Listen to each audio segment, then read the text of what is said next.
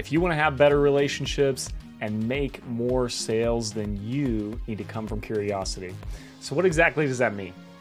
Well, to me, it means having a foundational belief in your business that you first and foremost seek to understand what the person is saying to you. So I'm in the real estate business. Someone says, hey, Chase, I really am moving because I want a bigger backyard. Now, I could just say, oh, they want a bigger backyard. And I could make that mean what I want it to mean, right? My perception of what a bigger backyard is. So in my head, a bigger backyard is 1/4 of an acre and 40 feet deep and 80 feet wide or whatever. Their definition might be half of that. It might be 2 or 3 acres, depends on where they're coming from.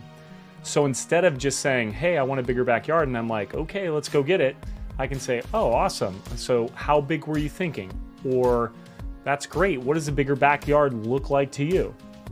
Or what's your backyard right now? Okay, how's this new one going to be different? You could even ask even more descriptive questions like, oh, what are you going to do with that backyard? And then they can kind of lay it out if they don't have dimensions or an exact way to describe it to you.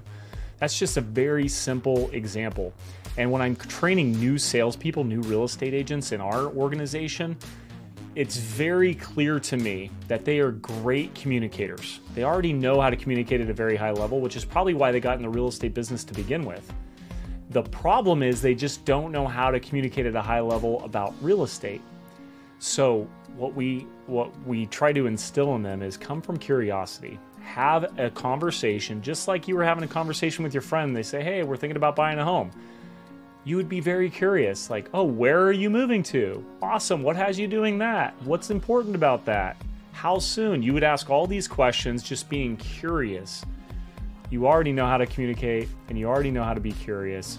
So come from curiosity a foundation of your business and watch it grow.